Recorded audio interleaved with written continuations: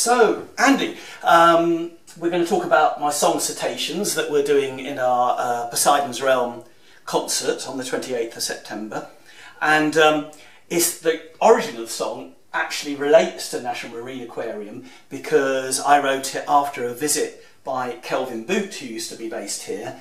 He came as part of a science week at Gatehouse School in Dawlish. I think it might have been 2001, that long ago, and gave a very inspiring talk about cetaceans. And I went straight back home and wrote this song, Cetaceans, which is quite a sort of poetic song about the singing across hundreds of miles of ocean and all that sort of stuff. So it's very evocative of the ocean depths and so on. But you give us a sort of practical introduction to cetaceans, explain what they are and what they do and why they're made the way they are. Well, cetaceans are probably the most famous of the marine mammals. So they are closely related to us. They breathe air, they give birth to live young, they even have hair right at the start of their lives. That disappears quite quickly, but they are mammals just like us. And they're probably the most famous because they are the largest creatures in the world. So the biggest creature you can find on our entire planet is the blue whale, reaching to about 30 metres long. They have a mouth which is the span of metres wide, but interestingly enough, can only swallow something the size of a grapefruit. Because when it comes to our cetaceans, our whales, our dolphins, our porpoises, you get two main types. You get your toothed whales, which fall into things like our dolphins, killer whales, and they're all a bit like this. So we have here a skull from a dolphin, and very similar to our mouths, they are filled with teeth, except obviously these teeth here are a little sharper than ours. So you get your toothed whales, but then you get the second group, which we call the baleen whales. Now baleen whales, instead of having teeth inside of their mouths, actually have sheets of this. And this is called baleen.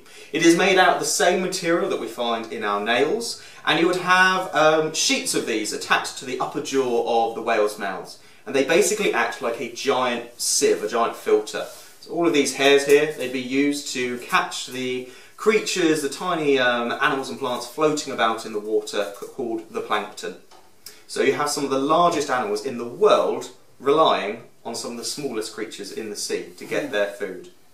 So do you know how much a full-size blue whale would consume in a day in terms of plankton? So something like a blue whale is estimated to eat around 40 million krill a day to be able to get enough food. 40 million of them, and quite often working with school groups and children, comparing that to having to eat 40 million Brussels sprouts. Generally not quite a popular idea, but 40 million chocolate buttons tends to be quite a popular idea. Right, okay. But 40 million of them just to be able to sustain themselves. Do you know what weight that would equate to? Or tons of food throughout the year. And all of this is literally from swimming around, opening up their mouth and filtering out the food that's floating around in our oceans. Wow. Yeah. So what's this? So this here is a skull from what we believe was a bottlenose whale. You can see, obviously, the mouth and jaw. I'm not going to try and open this one up. It's a little bit larger and heavier to be able to do that. But around here, this is where you would find the brain and the eyes.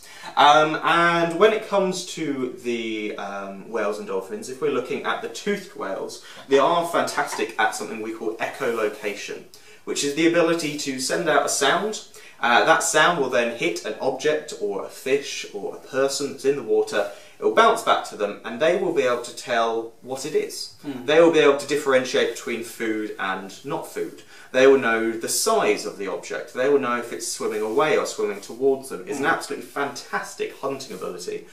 But they can also use this potential sound that whales can make to communicate to each other. So the humpback whale, absolutely famous for its songs and its sort of singing ability, whereas I think it is the blue whale that is known to make the loudest natural sound in the world. Apparently it is like standing on the launch pad of a rocket taking off going into space. But the problem is, it's so low, such a sort of a deep tone that we can't hear it. We just feel it, presumably. Yeah, so there's that absolutely billowing noise, but so low we can't hear it.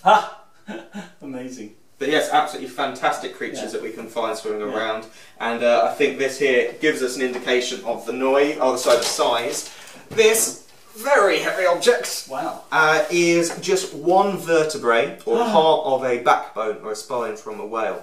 Now, we're not sure exactly which type of whale, but you can tell just from the size it is absolutely huge.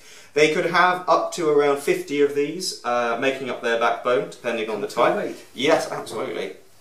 As you can tell, Crikey! Yeah, extremely heavy. that's amazing.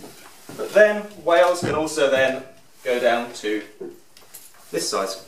Okay. Much smaller, much lighter. So this would have probably come from either a sort of a larger dolphin or a smaller whale. Again, hard to sort of ID, but we can tell that it is part of that that whale or dolphin's backbone. Fantastic. Thanks, Andy. That's okay. Thank you very much.